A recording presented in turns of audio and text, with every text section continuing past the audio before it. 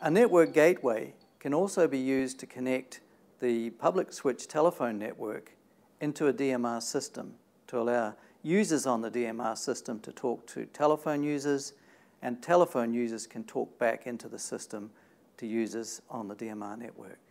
The DMR network can connect directly to a session interface protocol, PBX, or company switchboard.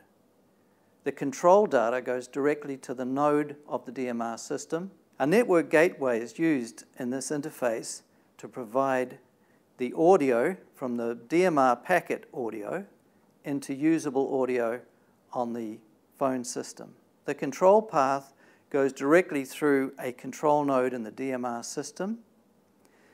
The packet data comprising the audio is converted by the network gateway into usable audio to transfer into the system. The voice path goes through a network gateway.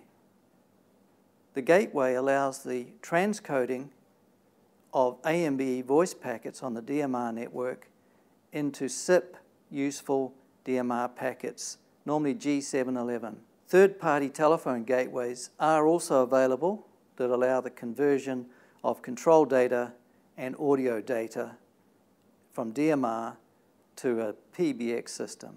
A telephone user can dial a radio unit ID or a radio group ID on the DMR network by dialing a string which is converted in the node controller and relayed to the required group number or unit number on the DMR system. Alternatively, calling back from within the DMR system, a radio user or subscriber unit user dials a string converted within the node controller, and it will dial out through the PBX system to the telephone user.